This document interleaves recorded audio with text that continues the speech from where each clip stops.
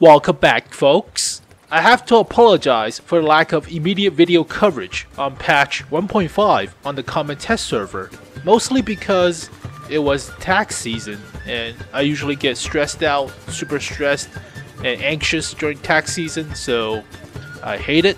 But we're finally back, so for this video, we'll take a look at the top tier new Swedish medium tanks, the UDES 14, 15 and 16 or something like that. But we'll also take a look at the new hidden vehicles in the next video, which is the Jackson Chaffee hybrid, and then the AMX-13 Sherman hybrid, and then the Skoda T27, which should be a normal tank, not the TVP VTU. Ugh, but you know, premiums are always better than the normal copies.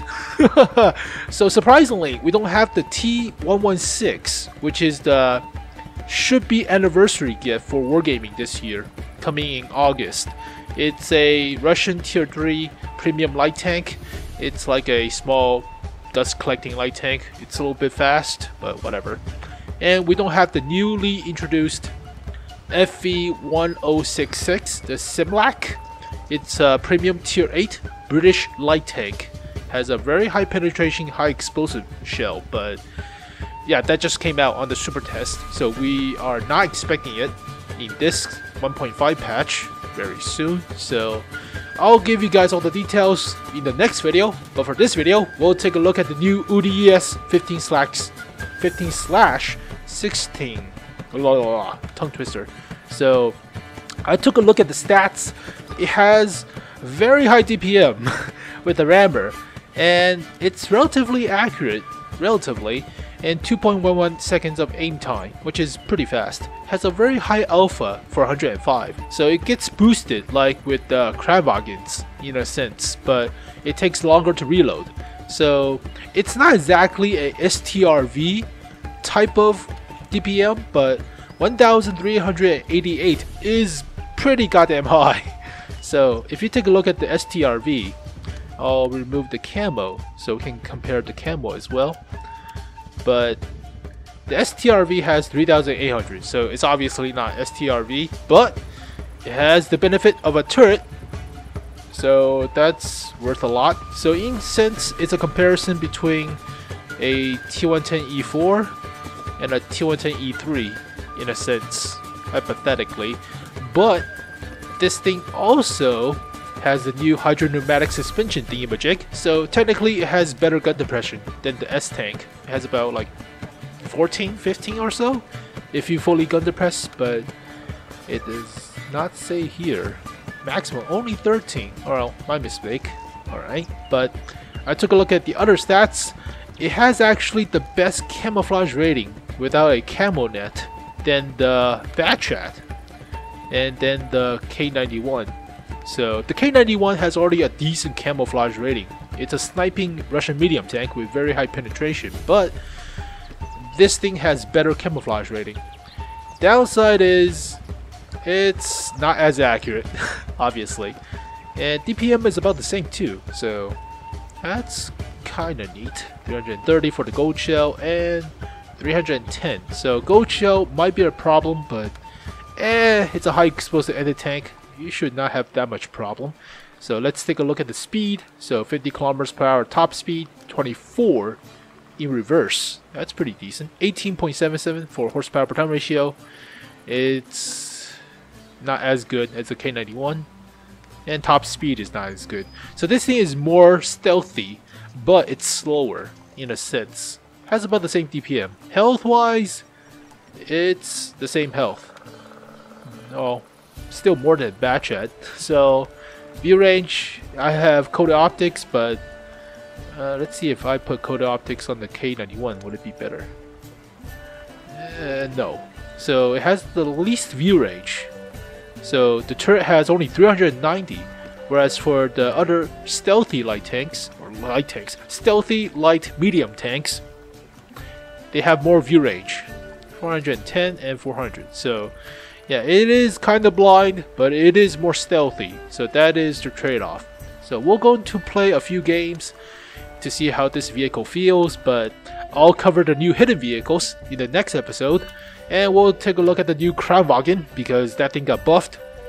So originally it had about 2,400 DPM for the Kravwagen. Now it has... I missed the... Oh, I took the gunner from this crew, but yeah, it's about 3,000 base now. Not including the gunner. The gunner could load that to like 3,000. Oh, let's just get a new gunner. Hold on. The Shiza. I took all the crews from somewhere. Recruit a gunner, 100%. Alright. Still. Oh, it doesn't have brothers in arms or sisters in arms. Crap! Guess we'll figure that out when we go. Can I get a female crew? No, I can't. Oh! Still, that thing has like 3,000 DPM now. So it's like a T-57 heavy, in a sense. Wonderful. So let's take a look at the UDES 15/16. And we'll probably suck with this vehicle. But I had a lot of fun with the STRVs. Mostly with the S-Tanks. So I had the S-Tank for a while. I put my female crews in there as well as with the Kravwagen. But I can tell you, the S-Tank is very fun because of the freaking 4,000 DPM you can crank out. It's only second to the Tortoise and the Badger, but still, it's a lot stealthier than a freaking Badger and a lot faster. Alright, let's try not to get killed. But this thing has only 50 armor, 50 millimeters of armor on the hull front. Alright, so we're only top tier vehicles. It is the test server. There's no zoom mod. There is a lag, and that's pretty much it. And there's no benefits of XVM stuff, so I cannot tell how much health everybody has or remaining health and other stuff. So yeah, I'm kind of reliant on XVM stuff most of the time. Especially for the zoom mod. I can't even see. I mean, you would expect a gunner scope to be like 25x scope or something, but I think the max is like what? Max is 25. Okay. I would expect like 40x or something. Oh, fine. It's like a S-Tank in a sense, but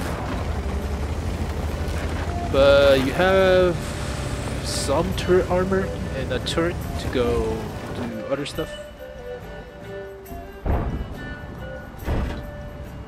Huh. Oh, come on. That was not target.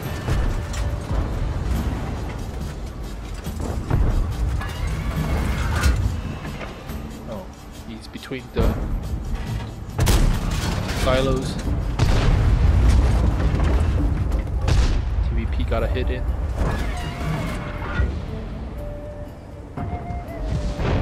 Now, would it be better to have a camouflage now on this thing? Which freaking squirrely SOB. Oh, there's a unexpected backhand. Why would you do that? We're dead. You're a llama! You're supposed to be dead! A llama! Shoot that guy! Okay. You're supposed to be dead! Okay, side armor is obviously garbage. It's a forward mounted engine, so if you get hit in the front and get pinned, you obviously will be catching on fire and getting engine damage. So that's also another downside for the forward mounted stuff. Oh, it's a buff Kravwagen. That's not hold down. Come on!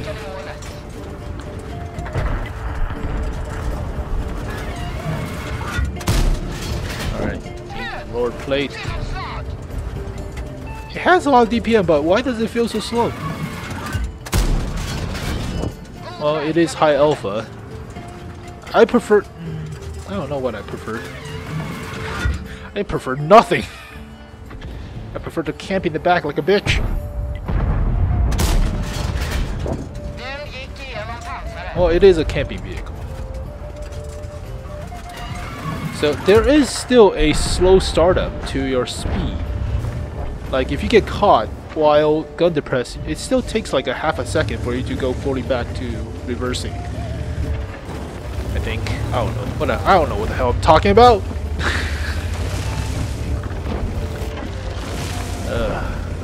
I think we're Gucci on that front. Close enough. Are they going to push? Well, let's see how... Like, originally, slope armor will defeat a high explosive anti-tank shell, but they somehow changed it. Whereas, with the S-tank nowadays, if you just jam a 122 high explosive AT shell, it pins. Just pins. So, where's the grill 15? Oh, he's gone. So it still takes a while for it to rev up, but there's a EBR somewhere. I wonder if the upper plate could defeat the 105 from the EBR. Guess we won't find out.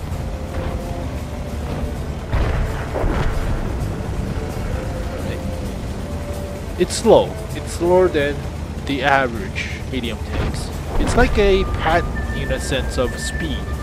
I mean, it's average, but it's not going anywhere fast. Goodbye. But alright. It's a camping medium. It's like a K91. It's rear mounted turret and with decent camo, so you camp in the back like a bitch. And tri-snipe. They added this thing with the UI stuff. So you want more? Get the new premium stuff for more credits. Yeah. Fuck you. Alright, more shit. So would you spend your time with this vehicle than with the Kravwagen? I don't know. I mean, it's a gimmick in terms of the new gun depression, but I don't see it giving it a lot more benefit than having like just straight up more gun depression. Like just give it... Well, then again, it just breaks the turret if you think about it. It has to gun depress. So would it be better if you press a button for siege mode with the turret than without it? Well, then again, it doesn't work with the turret because if you turn the turret, it turns the hull. So that goes away from the siege mode, right? Well, just buff the STB, please. Accuracy on that thing is garbage. Actually, dispersion on that thing is garbage. Accuracy is okay.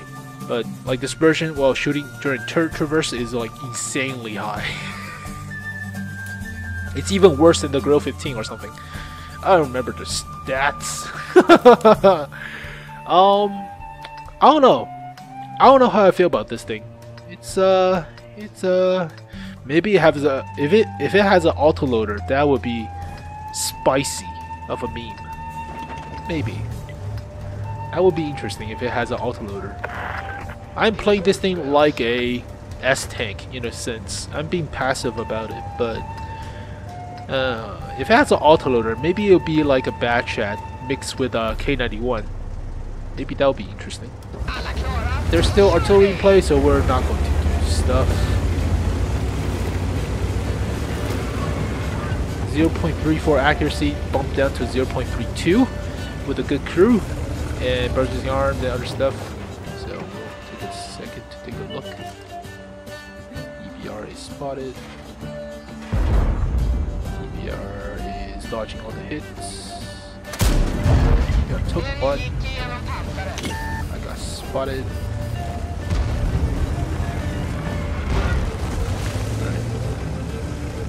Just reverse speed is also pretty decent. It's not as fast as STB's reverse speed, but hey, 24 is nothing to scoff at. Get back up, I can shoot you. Get back up, I can shoot you. Get back up, I can shoot you. Oh, come on! I think I did not get spotted. Oh yeah, it's an EBR. They have terrible view range. Alright. That wastes his repair kit for now. We have the bunch of tank destroyers protecting the crowd box, but that place is getting crowded. Conquer. So if you, I still think like after playing for 40,000 games and these past few years, I've been thinking that a coated optic is a lot better than vents now on medium tanks. You just don't want vents anymore. Like you can have rammer, vertical stabilizer, and coated optics. It would be a lot better than just having rammer, vertical stabilizer, and vents. So I don't know. Like the changes with the vents to DPM to other stuff is so minute that you don't even need the vents anymore. It would be a lot better to have just a massive 10% boost to your view range than having a 5% boost to cruise scale, which only boosts your view range by like 2% or something. Everybody's swarming there. I still wish we have XVM stuff like the last spotted, the spotted icon for all the vehicles that were spotted, as well as their health. If you press the Alt button, that's a common feature on XVM, which is very useful, but don't have it. Alright, we have tank destroyers camping there. 2 large FE4 so we'll take our time.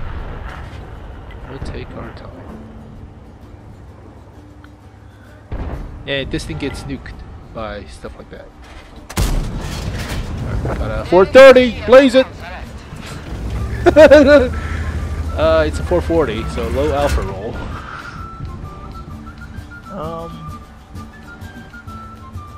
We have the field. There are a few large. Oh, I guess I have the spot for the heavies or the FE400s, 4005. Okay, I got spotted. Holy shit! I just died instantaneously. Right.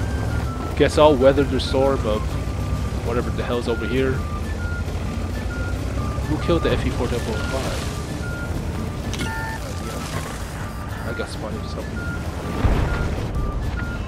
At the press.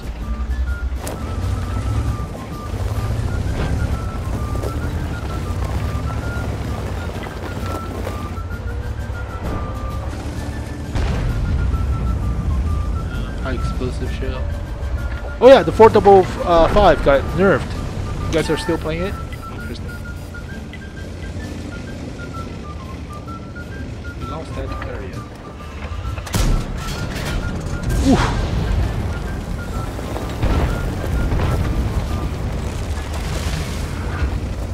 How do I feel about the nerf for the 455?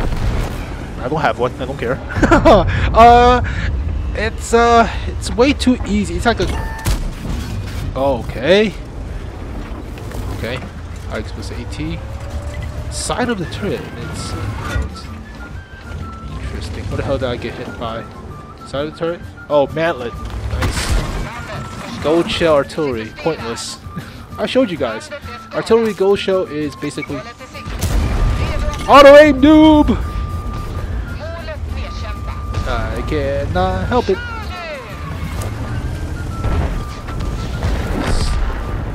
89 damage. 89 whole damage. Alright. 455s. Got his track.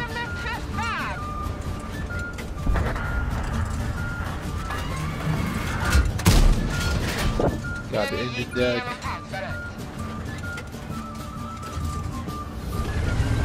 Oh, no!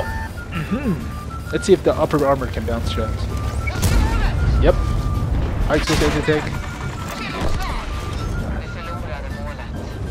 We're still in artillery range and there's a FE455 behind us.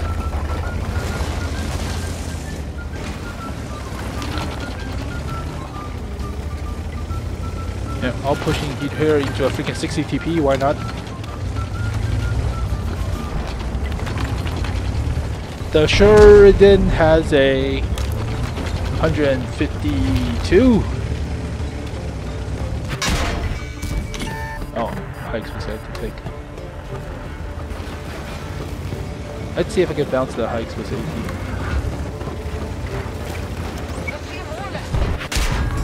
Oh, crush him! Crush him! Sacks him up! Yeah!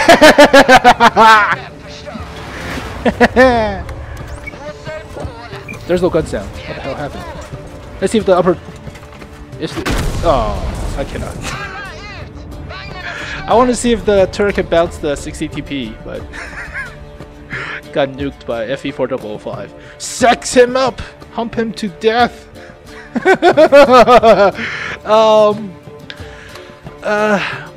it still has the feature of the S-Tank, which you're low. The vehicle is very low in terms of vehicle clearance, and it's a slope upper plate, so sometimes you become a ramp and do dumb shit. Oh no. But oh god.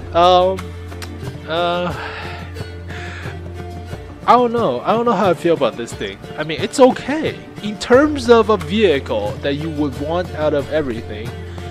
It has the DPM, it has the accuracy, it has the camping aspect of a vehicle. So this thing will make vehicles like slow vehicles without V-range pretty much a nightmare. Pretty much a nightmare to drive because it's a camper. It's a camper like the S-Tanks. It's a camper like the K91 or the Badjet, but the balancing for this vehicle is it's not as fast as a Badjet or a K91 or a STRV S103 something B, sure. But it has the turret, so that's the benefit of playing this vehicle. I mean, I don't know how aggressive you could get with this thing. I couldn't test the turret, obviously, on the test server because every shell is gold shell, and I don't think it's an automatic bounce for the turret.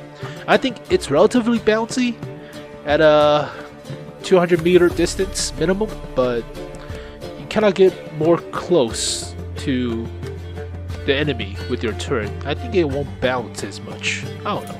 I haven't tested this shit out. Ooh! This map with a camping tank that has a turret and without artillery means you can go over here and snipe at the heavies. We'll see how good this thing is, but I think out of a 10 scale of 10 rating, it might be a I say it might be an 8.5. I mean, it's pretty decent. It has a lot of DPM and camouflage factor, which is good, and gimmicky armor, which is also decent on a camping high DPM vehicle like the S-Tank. So since I like the S-Tank, I'll give this a 8.5. If I don't have the S-Tank, if I don't have the Krabwagen, which one would I give first out of the three? I would still give the S-Tank first because of, you know, historical significance. It just looks plain sexy, but this might be a second if they didn't buff the Krabwagen, but they did. So don't know how that thing is going to work out, but we won't go too far into the zone because if we get swarmed, we'll be served. We'll just camp here for a while. I want to be aggressive and test the armor, but it's a slope armor, and yeah, I got spotted. Sure, no problem. Can't hit through rocks, and there's no artillery, so win for me. Can I side scrape? I can. So this is a plus from the S-Tank. You can side scrape with this thing and do trick shots. We have heavy tanks camping that corner. We should be good. Push up. E5 push up. I'll shoot you. Actually, they won't. Let's go towards the other rock. Welcome to the rock. Alright, 60 TP.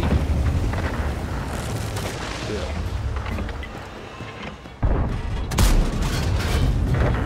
It still packs a wallop of a punch. Oh, I got spotted by the E5.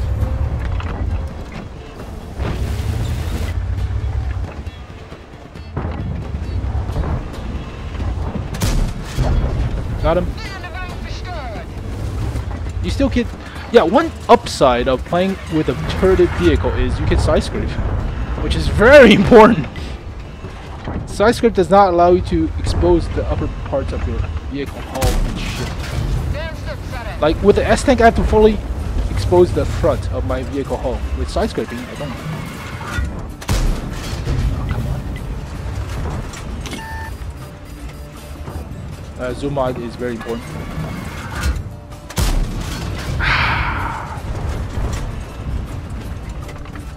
You cannot penetrate the turret. You can penetrate up, but ooh, bounced a high explosive AT shell from a 705. 705. Now, obviously, I'm not going to be a side scraping battle against a freaking heavy tank designed for side scraping, so I'm not going to. But I'm going to try. Tank. Another high explosive AT shell. This way, I'm stopping the flanking of my heavies for a while, so that prevents the 705A from going around the corner. But let's try with the high explosive anti-tank shell, which I don't think won't hit. Got my tracks. Side scrape, tracks aided.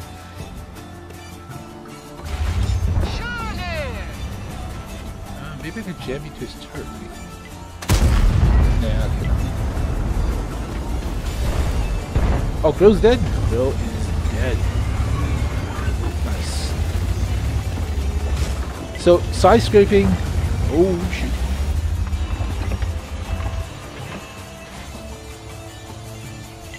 Does he see me? Maybe he does.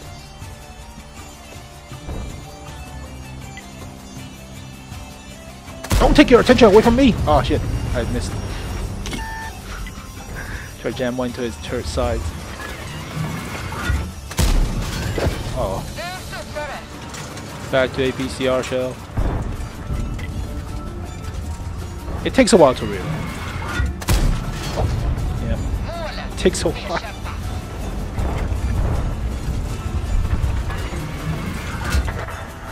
Alright, just prevent the heavy tanks from being flanked and we'll be fine. A little bit worried about the FE4.5 though. And the beach has fallen.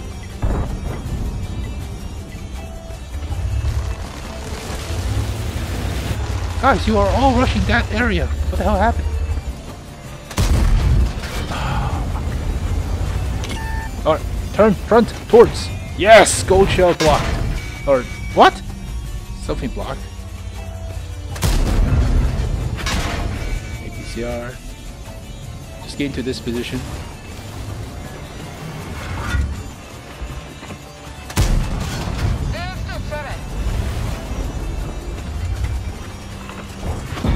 Nope. Side scrape still works. Ooh, there's the big one. There comes the big one.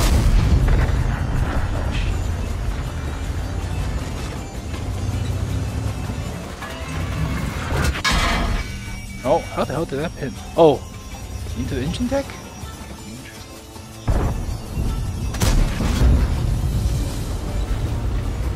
I'm trying to see which sides I can block. Ah!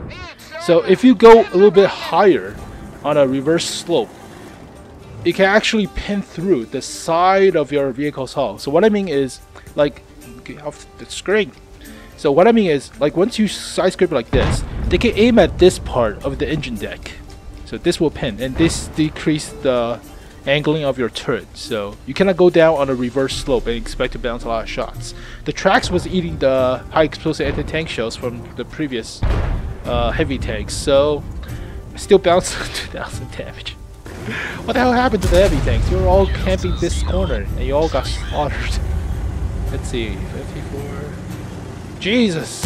Like, why were you go? Oh yeah, they were shot by the FE4.5 from this corner. Okay. But overall, I would still prefer the S tank, the 103B, to this thing in terms of raw DPM. But like between this and the Crown Wagon and the S tank, I would think. Oh, actually, it's between this and the Crown Wagon because the Crown Wagon is closest to the Leo. So if you're playing the Leo, which vehicle would you go down? I would suspect you go down the. It's hard to choose. Like, go to the tech tree. I mean, Emil 1 basically originally was OP. They nerfed it. It's still decent. I played it. I liked it. I kept mine, and I don't know. Like, would you play? Wow, the UDES 14 Alt 5 has 23 horsepower per ton. Wow. Let's see. Maybe this thing will be pretty good in front lines. So, yeah. If you're playing front lines, I would suspect this thing to be a lot better than the mill when it comes to front lines. And front line is a thing if you want to get the tier 9 vehicle. So once you get the Alt 14, once you get the top engine and tracks and other stuff, let's see, weighs more, yeah, 105. I would rather use the 105, mostly because of the pen. So this thing, what the hell? There you go, that's a Top Gun. Oh, the turret is only 66. It's not well sloped. It's basically flat, so this thing doesn't have that good of armor. So in general, this thing is more like a sniping medium tank. But is it worth it to play this thing in front lines than the Emil 1? How much camo? It's relatively stealthy, like a K91 in a sense. Yeah, I think this thing would be better than the Emil. The Emil 1 is okay when it comes to like defending or getting a hilltop. Yeah, you have the gun depression and other stuff, but in overall, like if you want to snipe and camp and do all this stuff, I think the UDES 14 Alt 5 would be better at front lines. So it has 25 horsepower per ton ratio, and it's relatively fast, quick to turn. Accuracy is okay, it's not bad, it's not great. Health is decent, 1400 health. That is chunky for a medium. Like for a vehicle without armor, I think this thing should get like 1200 health or 1300, but that is leaning towards higher end of health spectrum, close to a heavy. So 390 meters of base view range. What the shit? You don't get a view range buff for all these vehicles? Starting from tier 8? All of them has 390? Oh my lord. That is horseshit. That is garbage. Yeah, 390 is pretty good for such a vehicle based on camouflage and sniping capabilities. But if you're focused on front lines, if you're focusing on getting a decent vehicle as well, I think this line is not bad. I would prefer this vehicle over the Emil 1 when it comes to front line. But as for the high tier, the tier 10, it's not bad. I mean, you could bounce a few shots. I haven't really tested out the turret armor. It's 100 millimeters well sloped, like very well sloped, but you still get artillery if you face artillery. But hey, that's such as life. But there you go, folks. The new UDES line with the UDES 15/16. I'll cover the new hidden vehicles tomorrow, but today I've been really tired. I slept like almost all day, half of the day, so been really tired. But thank you guys for watching. I'll see you guys next time. Peace. You'll know